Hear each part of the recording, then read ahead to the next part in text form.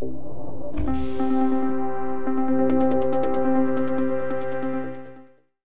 I'm John from Dewalt for ITS TV, and this is a new DCF680G2 motion activated screwdriver.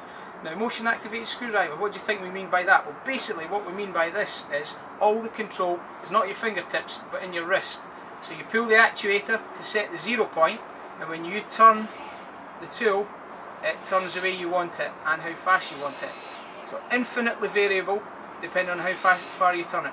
All you need to turn it is 45 degrees, that's an eighth of a turn to reach full speed. Anywhere in between that and it's fully variable.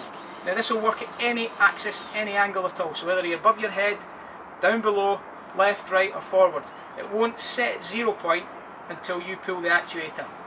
That's set at 0. Then from then, depending on how far you turn it, is how fast it spins.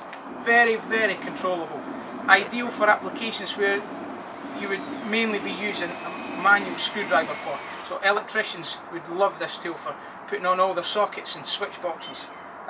Kitchen fitters for screwing in drawer runners and hinges, things like that. So real lightweight applications where you don't want to strip the thread of the screw.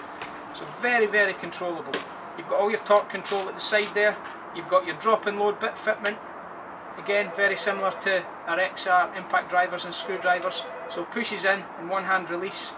You've got two positions, so you can use it as a T screwdriver or inline as well. Great for service and power tools as well, so you're not going to crack the casing on the tools.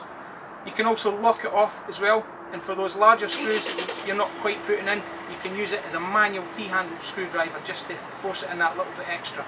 On the top you've got your battery indicator, so it shows you exactly how much charge you have left in the battery. Very useful feature these days.